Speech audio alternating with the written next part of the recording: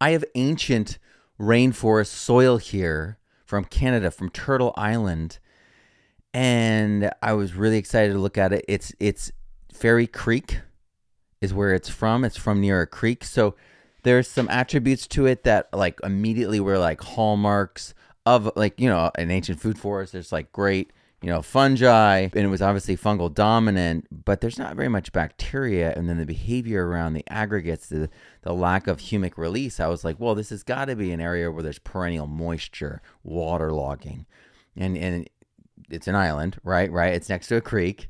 But I noticed like there was a simplification of the soil food web of the bacteria, and the behavior of it kind of had hallmarks of in like an oversprayed dairy that pasture that I had looked at. And so you can see here, it's like there's no humic release. See how it stays clear? It's been sitting here for a while. If I did this with Michael Stangel's compost, his recomposted Johnson Sioux, it would be chocolate milk. And so there's a lot of humic release, right? This is designed, to handle the water arriving and going, arriving and going. That's why it's like this. Otherwise, it would just lose itself, when those heavier rains came. And so the island has to stay. But the behavior of the bacteria kind of set off my spidey sense or something. And I looked it up, and they have a huge problem with glyphosate and herbicide contamination on the island, in the water and in the soil. And it looked like that oversprayed pasture. But yeah, it's so simplified. You just go here and you have a lonely bacteria swimming right here, one there, one there, one there. It's super easy to count, but they're not interactive with each other. So there's no horizontal gene transfer happening. There's no adaptability to this soil, right? So it's rang some alarm bells for me, and I did look it up, and the articles, it's a big deal. And this is because glyphosate and other 2,4-D and other pesticides, herbicides, insecticides, they travel in the rain. Glyphosate chelates iron, copper, and aluminum and takes it up as a complex into the atmosphere. And it disassociates when it encounters phosphorus, which in forests where there's lots of good fungi, you're going to have a lot of phosphorus released. And so that aluminum is going to build up and compound, as will the glyphosate, because then it's reactivated. It's freed, and then it's active again. It's a terrible thing. It can persist for over 20 years. So we have to do more to track, to protect, to monitor, and to hold accountable people spreading poisons through our water cycle and in the rain, into our food, onto our land. And we need to protect these spaces because we can see a lack of cycling. We can see a lack of life. We can see it immediately and know something's off here, and that's the power of microscopy, but that's also the power of understanding microscopy. And a lot of folks, they wonder where my courses divide, because I've got a microscopy course and I got a soil course. Which one should I take? The microscopy course is how to learn to use the microscope. It's the morphology for using the microscope and identifying microbes or non-definitively identifying them. So we're like, it could be this, it could be that, it could be that, right?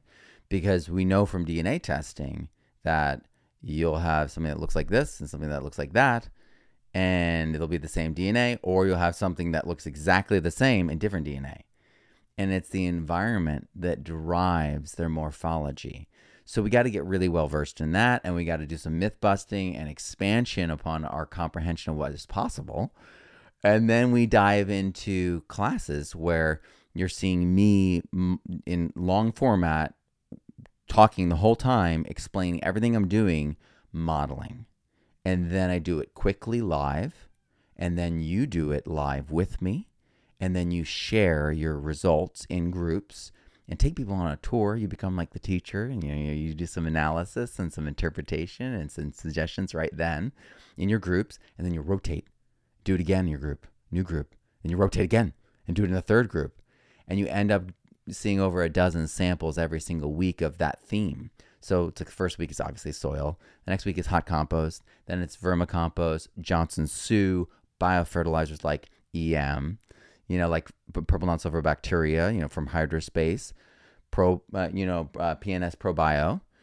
These modalities, by focusing on them, you get to see these samples from all these different perspectives all over the world. It's really, really incredibly useful. But how do you interpret it all? That's the first course. That's what's starting on Monday.